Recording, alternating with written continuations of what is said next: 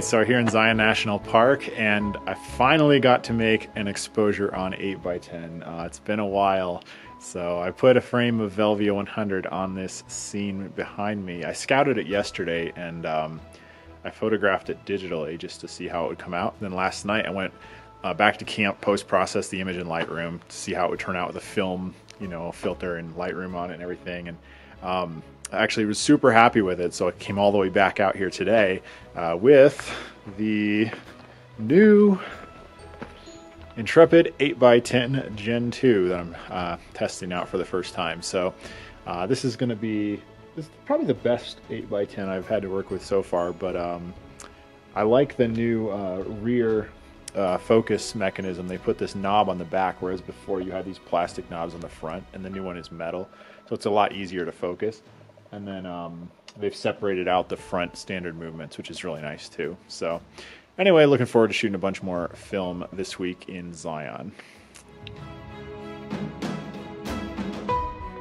I was just about to pack up and take off when I got out the viewfinder app just to kind of fool around with it and see what I could find.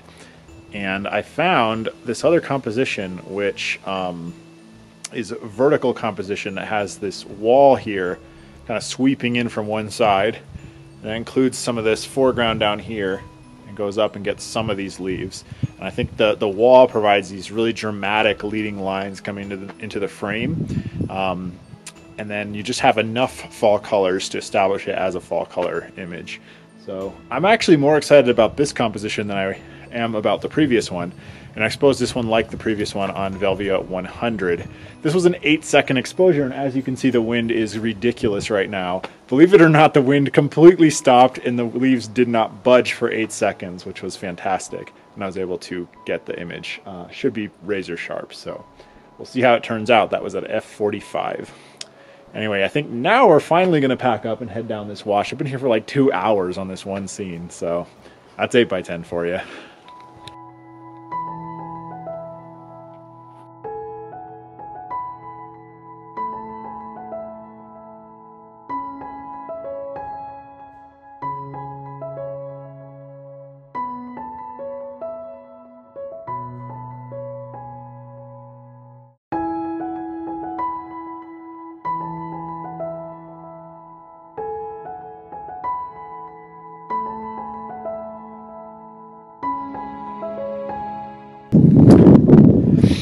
This is another image that I shot on digital yesterday. It's a vertical scene, like, of these beautiful maple leaves with this cracked mud underneath.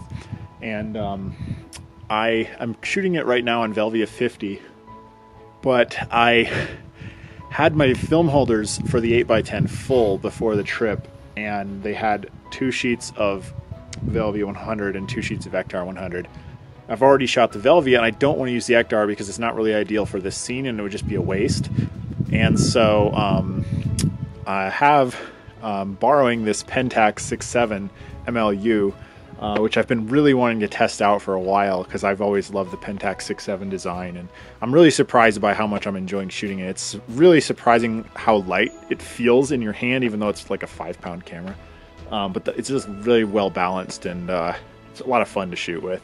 It's made like a tank. And so yeah, I shot 2 exposures of this on Velvia 50 on 6x7, and I really love 6x7. So it's the perfect aspect ratio, and it just creates a beautiful negative. So shout out to Will for letting me borrow his amazing camera. And here, let me show you something cool. So this is his setup for telling how which film is in the camera. So it's masking tape, and then there's a list of all the popular films that you could use on this camera. And then you could put another piece of masking tape like an arrow, and you just move it according to whichever film stock is in the camera, because this camera does not have the slot for the film indicator. So that's just kind of a cool hack to solve that problem. So clever solution. Anyway, it's been a lot of fun shooting the 6.7 and then mixing that up with the 8.10 today. And I think we're going to pack it out because it's like 5:40 right now. It's going to get dark soon and we're going to lose the light. So we've got a good hike to get out of here still, get back to the car. So it's been a beautiful day out here in Zion National Park though. And really great conditions, not too windy, and lots of really good light.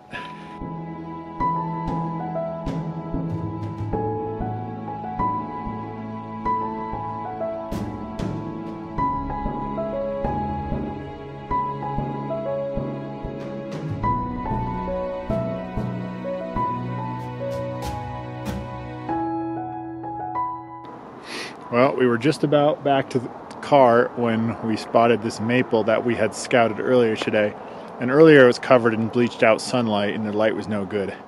But now, walk back through, it's in perfectly soft light, there's no wind, the leaves are perfectly still, and oh, it's just so perfect. It's like a photograph on a silver platter. So I shot this on Provia 100 on the Pentax 6.7, and yeah, I think it's going to come out great. It looks perfect, and the leaves were just completely still for that 1 second.